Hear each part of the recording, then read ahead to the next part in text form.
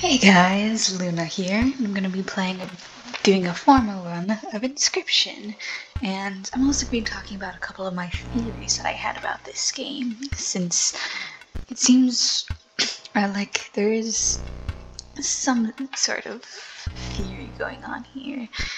The first I'm going to be talking about as I'm setting this up is the two little quote-unquote glitches per se. They're not exactly glitches, but it seemed like those happened where the battles basically are instant lost, where the game master, the person that's leading us, just wants to have fun and also teach certain have fun himself while also teaching game mechanics. Here we go again. Another challenger. Perhaps it's time. Perhaps you can understand bones. So, the resourceful opossum costs 2 bones. You gain a bone when one of your creatures perishes for any reason.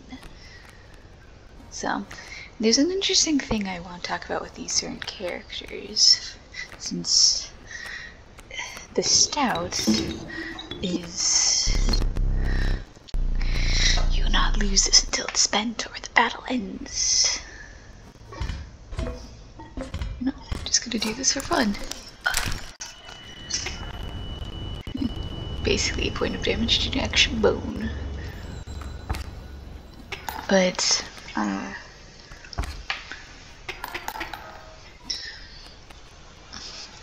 basically,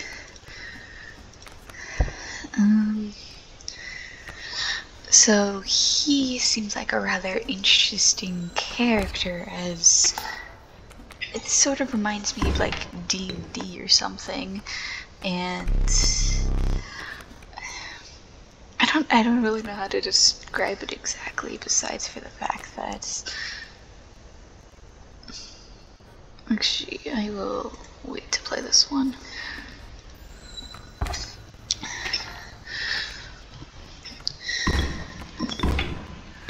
So, squirrel, possum, and so he takes on different personalities, sort of like at the D&D as well, which I thought was kind of interesting. So I'm just gonna do this because I don't care, but you don't really know too much about him, and in his world, like in this, just in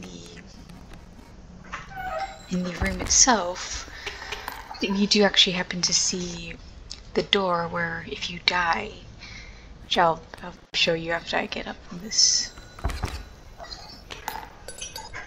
That's there. Basically, it keeps flashing here.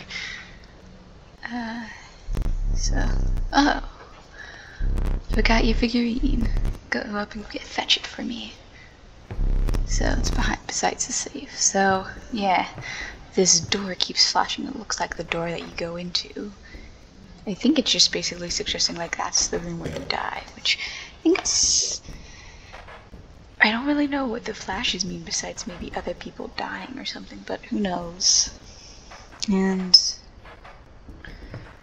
I think this is basically suggesting his next move, so you know he's gonna do a squirrel and an elk maybe, but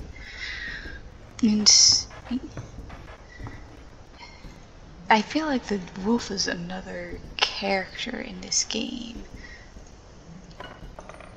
Hey look, there's extra teeth. Weird. But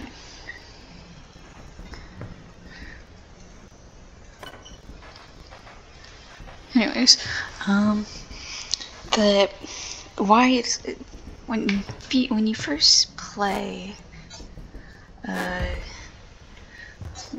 first play this, you actually have to only continue, which means this could be like different time loops, or this is just a different game. Oh, hello. I wasn't sure if I would ever escape. That iron crypt is Is the stoat around? Meaning he's another person. The stunted wolf? The madness must end. Put that away. But yeah.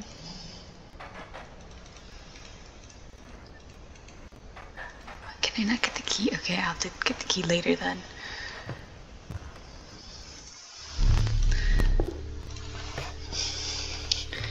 But yeah, it just seems like it was. This game was definitely owned by a different person, and it's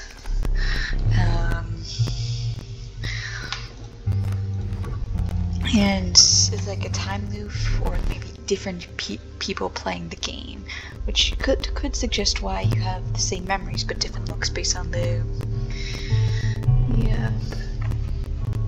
stats reaction after you get off my hands after your possessions yet. Yeah. But yeah, the scout's reaction is basically like, oh, you die, basically suggesting like, hey. So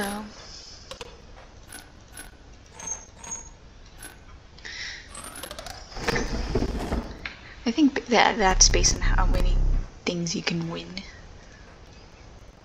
So, and it also the continue basically just teaches different mechanics and stuff. Guards like Scout, I thought that maybe are different people from previous or different lives. And also link below just two other YouTubers, Jacksepticeye and Michaela Laws' first playthrough if you actually want to see their first playthrough of that. So that if you want to actually see someone playing.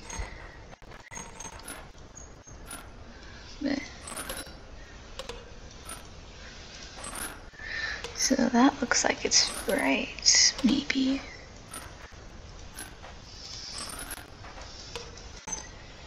That goes up, that goes down.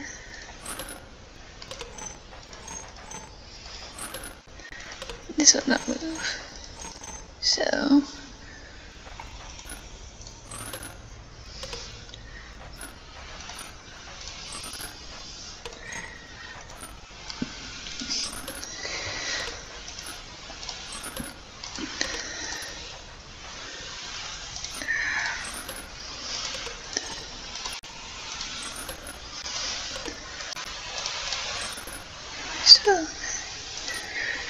something like that.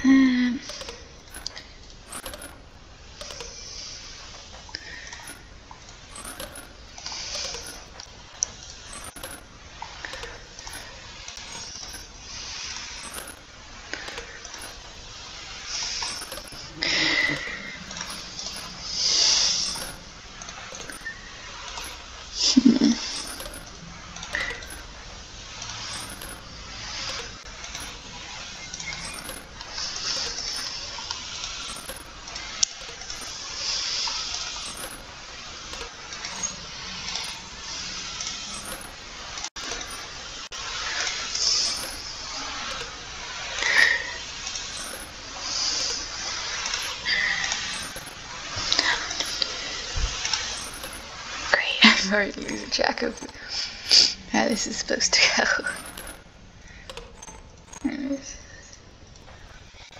I hope I do not want to do that. There we go.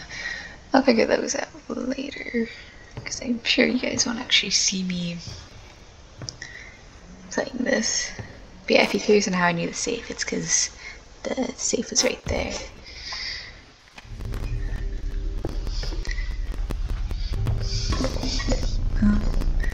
I'll skip my next review. That's actually pretty good. Black Goat is always good because he gets you through blood and, you know, good black robes.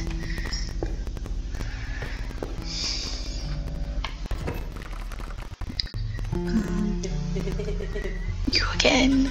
Indeed. Don't free. Our friend freed me. Well, I basically told them how to do it. No, you didn't. You got a plan. we have another friend here.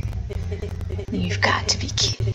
I wouldn't call him a friend, but I suppose we are deep this time. Which I think he's talking about the wolf, potentially.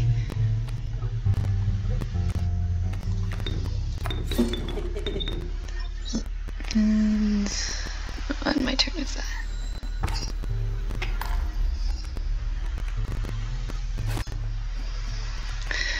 Squirrel.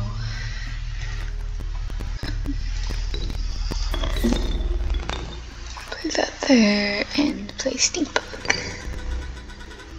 Back in the game. Actually, I'm curious about his ability. Uses with power.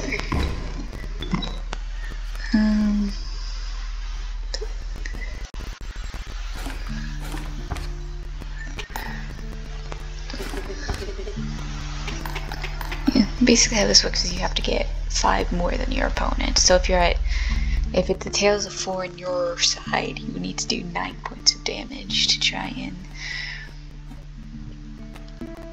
defeat him. Just put that there for now, just so.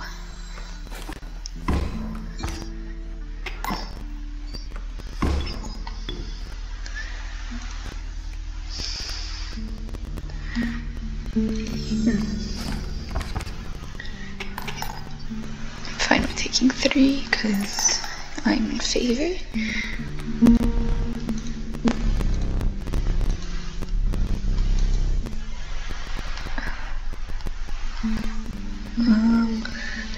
But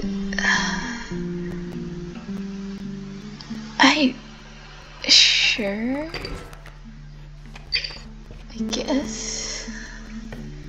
That's kind of an interesting thing that he does. Moves after attacking. Oh yeah, no, this is the creature. This is the person that I made after I died my first time. Definitely picking that myself up. I'll upgrade a card. Ooh, 2 health. Well, one creature by the fire enchants health, so 1. I'm gonna